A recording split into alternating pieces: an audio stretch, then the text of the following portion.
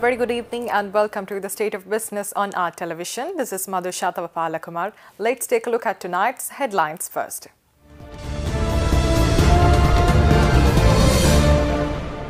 Tree planting should be a national habit, says President. Top German brands Sri Lanka relaunched in Colombo. We are undertaking an investment promotion mission to Germany next week. Now the story is in detail. President Maithripala Sirisena states that all must unite to fulfill their national responsibility during the National Tree Planting Week by planting at least one tree in every house. He made this remark participating in the Progress Review meeting of the Ministry of Mahavali Development and Environment held at the Ministry Auditorium yesterday. The Ministry of Environment will take steps under the guidance of the President to implement a broad program to plant 3 million plants across the country. President Sirisena explained that the planting of trees should not be limited to a particular day or a week, rather it must become a public habit. Meanwhile, the President instructed the relevant officers to expedite implementation work of the Uma Oya project in order for the public to reap its benefits beginning of next year. The progress of the program to present Mahavali land deeds was also discussed. The buildings which are not in use under the Ministry of Mahavali Development were scheduled to be turned over for the use of other government organizations, and the progress of this program was also reviewed by the President, while instructions were given to release them immediately to the relevant organizations. Moreover, President Sirisena instructed the Secretary of the Ministry of Mahavali Development and Environment, Anura Dissanayake, that if there are any public allegations regarding fraud and corruption in the projects conducted under the Ministry of Mahavali Development and Environment, such issues should be investigated and a report should be provided to him immediately. The relaunch of the 5th edition of the Top German Brands in Sri Lanka, organized by the delegation of German Industry and Commerce in Sri Lanka with the support of the Embassy of the Federal Republic of Germany, was held in Colombo last evening in presence of Minister of Development Strategies and International Trade Malik Samaravikrama. Underlining the long-standing Sri Lanka-German business ties, Minister Samaravikrama announced the Sri Lanka Investment Promotion Week, which is scheduled to take place in Frankfurt, Hamburg and Berlin next week. More than 100 German brands were present during the relaunch event, which was attended by the German ambassador to Sri Lanka, John Roth, and Chief Delegate of the German Industry and Commerce in Sri Lanka, Andreas Hergenrother. Our government is also very focused on the economic reforms that are needed to place Sri Lanka on a firm footing for sustainable and rapid growth. Many of the initiatives and measures we are taking may not see the results in a month or two, but will provide solid foundations for decades to come.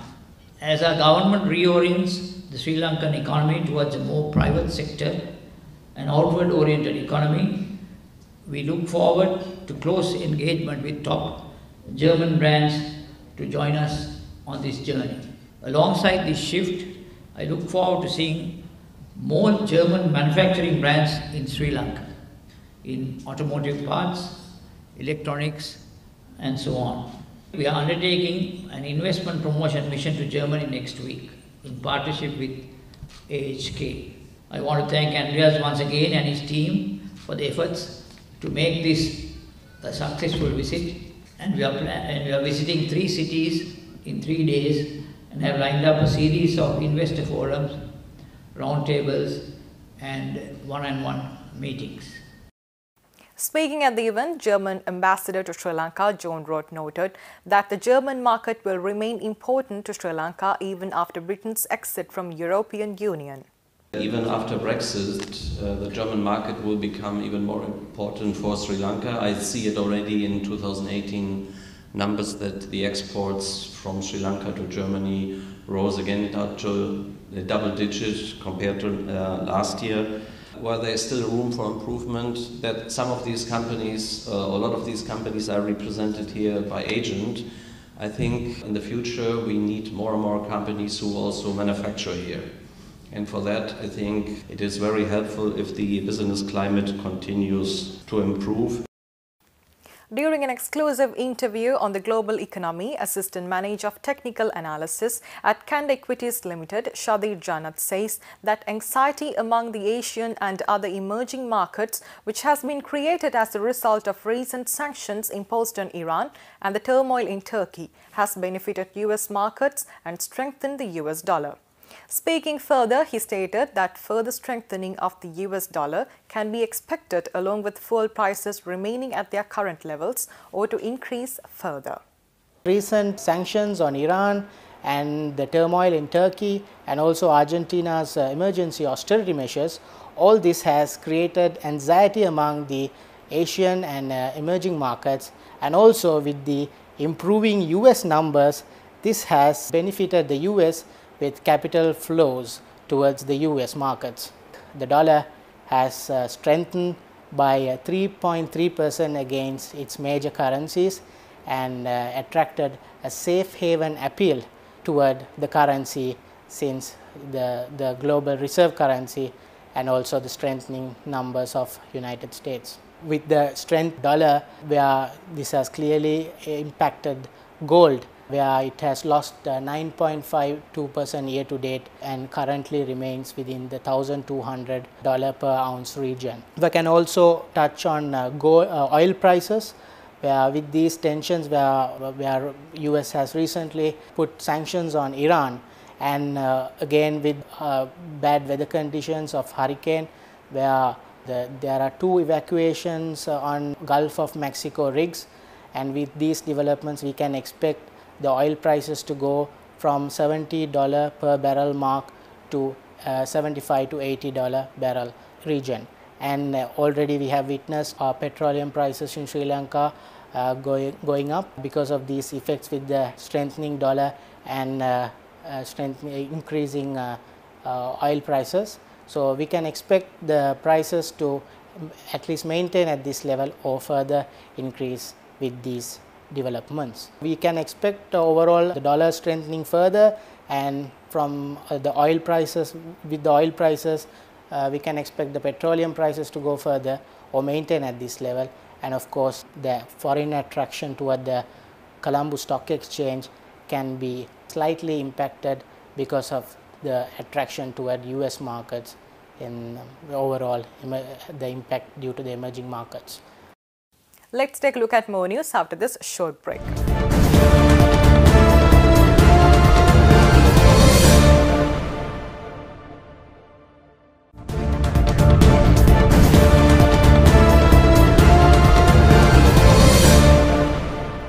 Welcome back. According to the Human Development Index, Sri Lanka has maintained its rank in the high human development category at 76th place among 189 countries.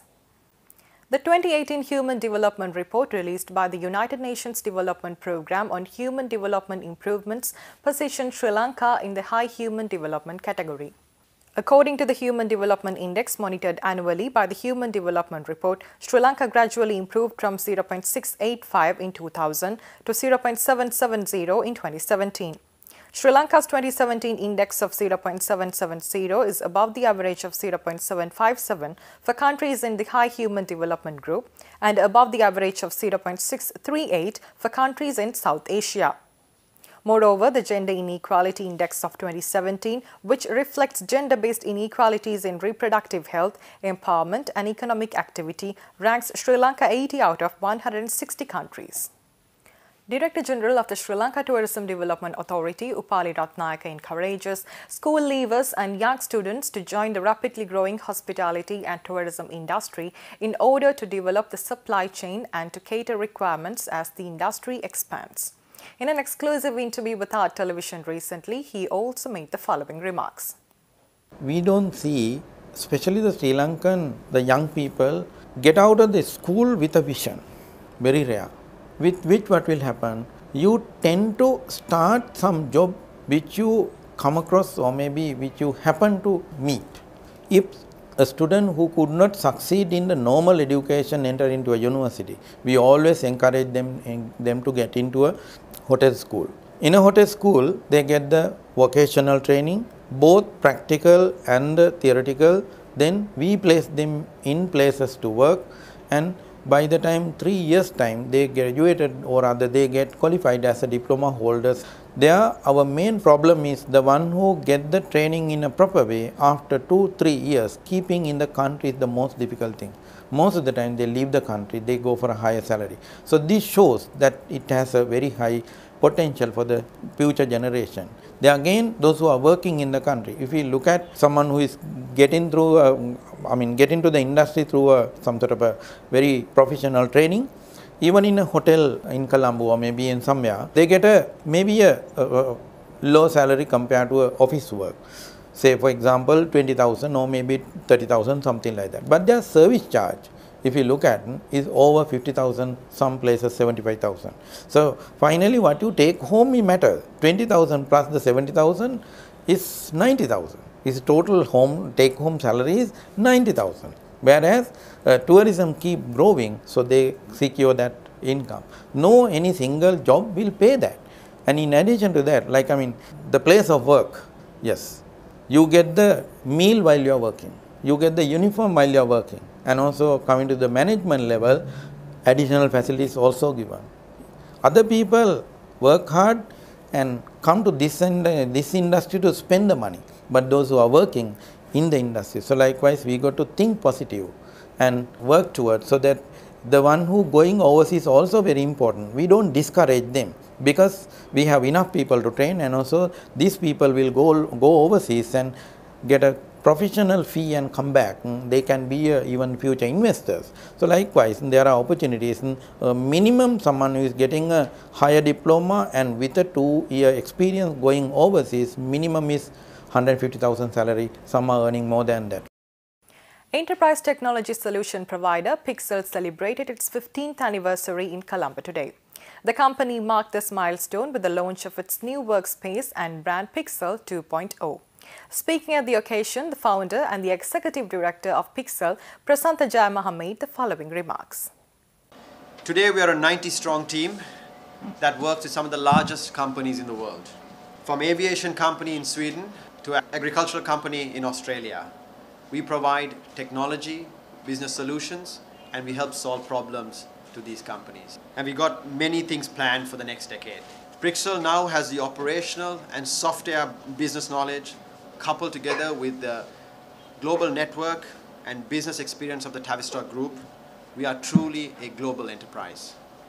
To fuel this growth and make it possible, we are looking for some of the best talent and people in Sri Lanka to make Pixel a truly global and Sri Lankan enterprise.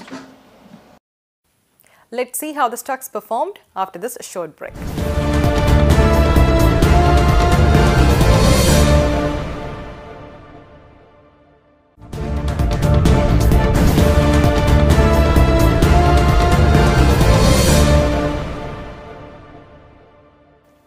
Welcome back. Trading at the Colombo Stock Exchange ended on a negative note today. The all-share price index dropped 57.28 points to close at 5,971.21, and the S&P SL 20 dropped 57.96 points to close at 3,072.32. The turnover was 881.1 million rupees and 33.7 million shares were traded. Next is Forex rates.